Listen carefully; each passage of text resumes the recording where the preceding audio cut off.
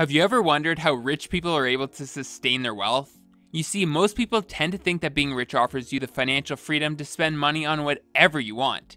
Yet, this is far from the truth. Despite having millions of dollars sitting in their banks, all rich people have one thing in common. They avoid unnecessary spending. Even with loaded pockets, you'll still find wealthy people opting for better deals, living simple lives, and spending their money on necessities instead of wants. In essence, they spend consciously, even if they can afford not to. And in this video, I'm going to take you through these 7 expenses that all rich people avoid. And if you're new to the channel, then hit the subscribe button below for more life-changing content. Expense number 1, debt repayments. The first expense that all rich people avoid is debt repayment, and this includes any extra costs associated with owing anybody money. And by saying this, I am not insinuating that debt is your biggest financial enemy. Actually, debt is a tool that the wealthy often play with to get richer. This may be the case, but here's another truth. Debtors are not the same. While Jared Kushner can sit pretty with millions of dollars in debt sitting on his head, another person's life is being ruined by student loans and expensive homeownership plans.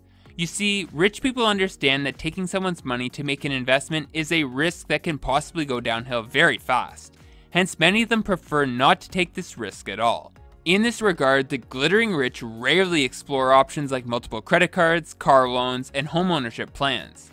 Not unless the investment they are eyeing has the potential to outpace their interest rates.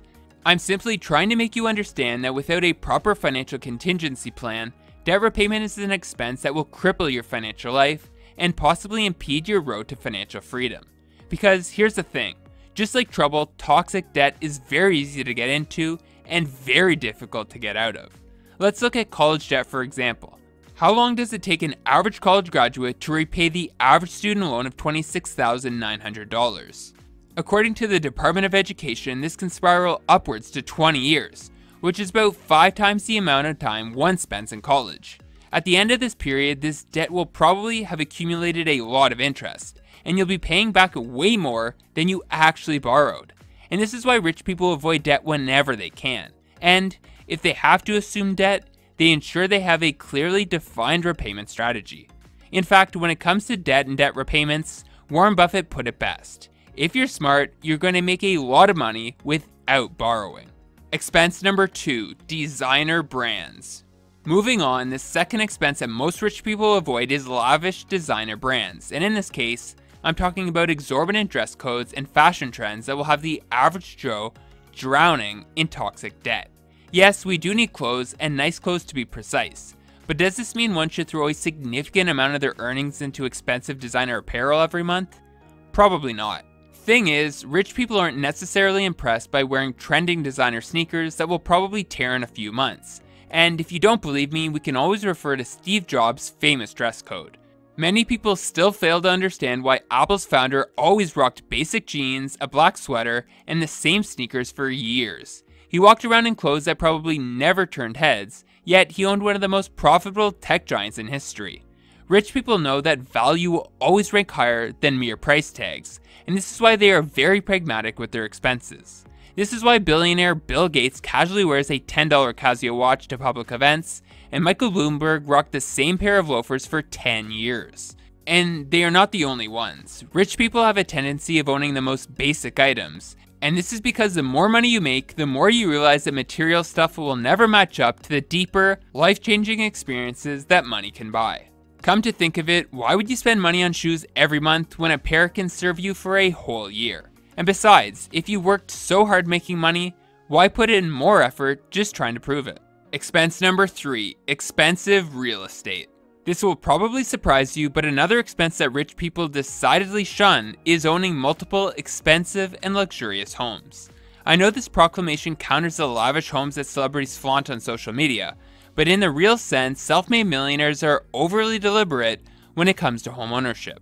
Although they live in luxurious mansions, you'll find that these houses weren't bought at their present values, and even if they were, the values don't inch anywhere close to that individual's net worth. Because here's the thing, buying an expensive house situated in an exclusive neighborhood is a counterproductive approach to wealth accumulation.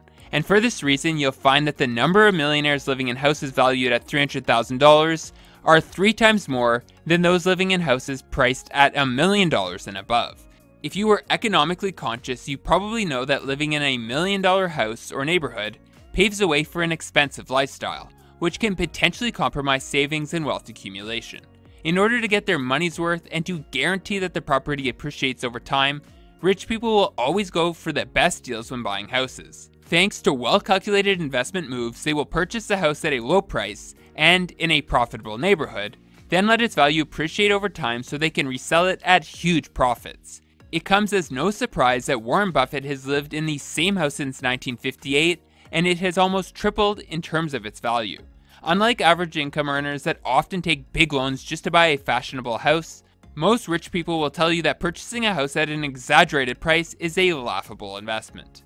Expense number 4, TV entertainment and video games. If there's another thing you will never find rich people wasting their money on, it's TV and video games.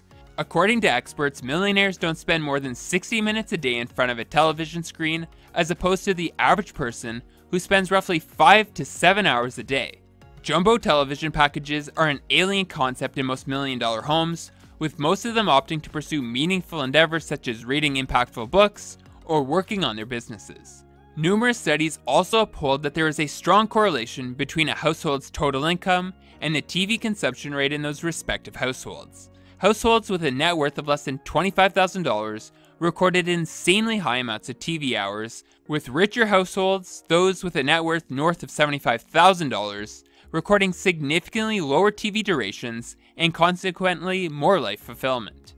Excessive video games and TV consumption will only sap you of your time, energy, and most importantly, your money.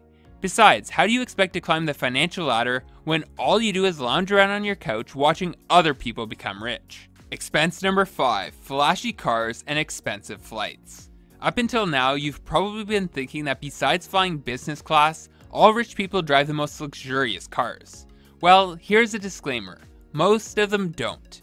Wealthy people have been caught numerous times driving basic cars that you and I could easily afford, and even more puzzling, ditching expensive business class tickets to fly economy.